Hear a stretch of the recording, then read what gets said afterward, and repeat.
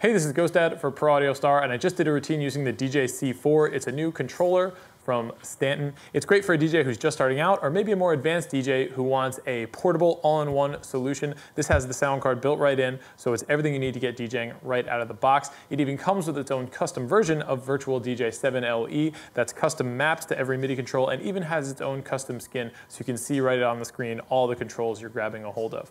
Let's take a look at the layout of the mixer. Starting at the top of our decks, we have two rotary continuous encoders. These also push in as buttons. On the left, this is what actually activates your loop and lets you set your loop length. Next to that is a way of dialing in effects on your different effects decks in Virtual DJ. And to the right of that are three more encoders that let you control your effects. Buttons to turn on and off our effects are below that, along with loop length buttons above our pitch slider right here.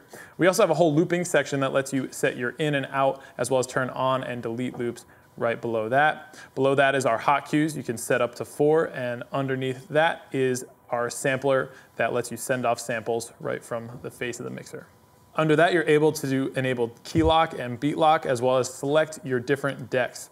This controller lets you grab control of 4 decks in Virtual DJ, but you can control 1 deck at a time, so this is how you toggle between them. A sync button to the right of that to get your tracks synced up, and a button that enables scratch mode. The jog wheel feels pretty solid. It's actually one of the more solid ones I've felt on a controller that's this small. It doesn't have too much travel, and it doesn't seem to wobble back and forth at all. If you grab it at the top, you'll be engaging scratch mode when scratch is enabled, so it'll actually sense your touch here at the top, and when you touch the side, you're able to nudge the track, very similar to some other controllers. A shift key down here gives some of these buttons up top different functions, and below that we have our transport controls, cue, play, and a button for tap tempo, which is an easy way to set your BPM in Virtual DJ. Looking at the mixer section here in the middle, we have control of our master volume as well as switches for our different inputs. This controller has 2 phono line switchable inputs as well as an auxiliary input via 1/8 inch if you want to run something like an iPod or an external mixer through this as well. And you have a microphone input on the front as well, and that's all switchable up here. Under that is our gain that controls our gain in our software, as well as the volume of our sampler for those sampler tracks. We've got a nice big continuous encoder here in the middle that lets you search through your library, and you can use that as a button as well to get in and out of levels of your library. Buttons to load your tracks into the different sides here, and another continuous controller underneath here that lets you select through different effects and functions of your controls. You also have an EQ section here, which are traditional EQ knobs, but the nice thing about these is they punch in as buttons as well. So you can actually use these as kill switches, which is kind of a nice feature to kill different bands, bass, treble, high when you're mixing. Faders below here, they feel pretty nice, have like a little bit of resistance to them, and a crossfader here in the middle, which is very responsive. It worked great in Virtual DJ. A cool thing about it is it's completely replaceable. You see these screws here on the sides, means that it's replaceable, possibly upgradable down the road if you want to get a better crossfader, and that's a nice touch as well. At the bottom below the jog wheel is our transport controls. You've got cue and play, as well as a tap tempo button. This lets you set tap tempo easily in Virtual DJ, but if you're mapping it in Virtual DJ Pro or Tractor, I'm sure you could map that to a different control as well, maybe a cue play feature or something else you might want to use.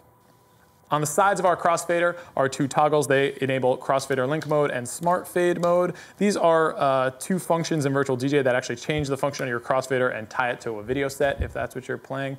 But I'm sure you could map those as well if you're using Virtual DJ Pro or Tractor to toggle different functions.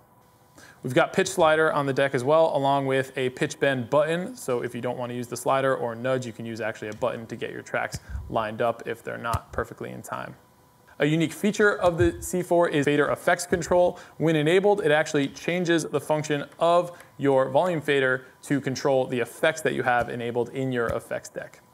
Looking at the front of the DJC4, we have a 1/4 inch input for our mic, along with mic level and on-off switch, and control of touch sensitivity of those jog wheels at the top. This is going to control how sensitive they are to your touch when you're engaging scratch mode. You set that right here as well.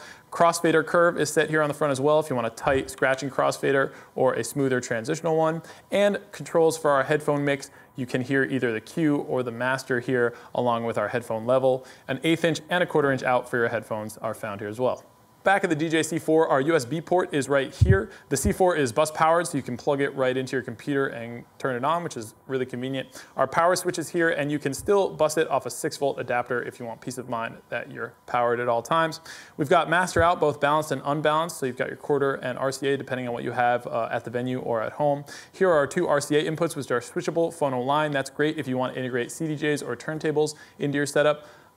And we also can switch the input 1 from PC to throughput. This takes our analog input 1 and passes it straight through to the master, so you're not sending it through your software. That's convenient if you've got maybe a whole other rig you want to run through this, or just a signal you want to run dry straight to the master. An aux input is to the right of that, so you can run an 1/8 inch in, maybe if you've got that iPod or some sort of backup audio system. Really convenient input right there, and our gain for that input is set on the back here as well.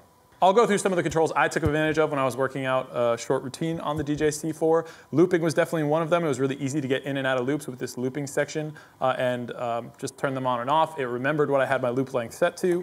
So when I had a beat playing, as soon as I hit loop on, it got me into that loop. Hitting the delete button will get me right out of that loop and forget about it right away, but it's always there, so it's kind of easy to take advantage of, which is nice. The effects were another thing I used. I was able to choose the effect I wanted to be on. I use the beat grid a lot. The other thing about this version of Virtual DJ is it gives you 3 effects decks in a row, which is nice. You can actually combine effects. I think I was combining doubler and flanger, as well as a beat grid, which is a really cool effect. So if I call up the doubler, flip and double effect here. So there's the beat grid, which does that really cool beat grid effect, which I think Virtual DJ does pretty well. And then flip and double is another way of like kind of creating a doubles effect, like kind of old hip hop DJs used to do. Or doubler is kind of an effect that hip hop DJs would use, kind of setting one record off in time so that you could create a double phasing effect between the 2 songs, but you can do that actually right here on the effect. So I was chopping up beats on the fly in that routine a little bit using those 2 effects as well. I was also trying to mix on 3, sometimes 4 decks at once, so switching between the decks I found really easy, and the way that the song you have queued into that deck actually pops up at the top of the software was really convenient for kind of keeping track on which deck I was kind of looking at the time. Loading songs into the decks was easy. I was able to grab this big knob here in the middle, find the song I wanted, load it up. When you select between your decks, Virtual DJ actually switches the position of those songs on the face of the software, so I was able to sort of glance over and see which song I was taking control of. I also used the sync feature, which let me automatically sync songs. This just gave me more time to play around with the beat matching, the looping, the effects. I was also using the EQ knobs, but not in the traditional sense. I really like that when you push them in, they create a kill switch. So with my track playing, I was able to easily take out the bass with the touch of a button, which was nice. Cue and play were great. They're pretty precise. So I can like drum in a song if I wanted to. Once I hit cue, I can then toggle play and it'll keep playing. Then hit cue to get back to that point. I've also got those hot cues available, so that's pretty cool. I didn't really take full advantage of the sampler in Virtual DJ in my set. I think it's a cool feature that maybe a lot of people don't know about.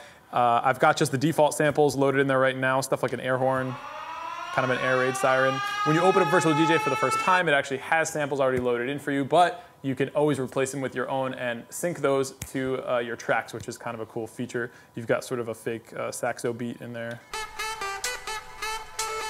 along with a bunch of others, but you can of course load in your own samples, sync them to your tracks, maybe do one-shots, beats, whatever you want to do, and you can control that right from the face of the C4 as well.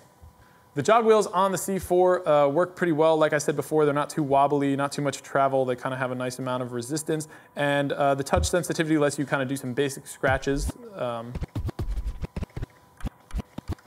Paired up with your crossfader, you could kind of do some basic cuts. The crossfader is really responsive. You can be as detailed as you want with that. And it also is convenient for kind of like, you know, getting to parts of your track if you need to do that quickly and you're used to maybe using a CDJ or a turntable and rewinding manually.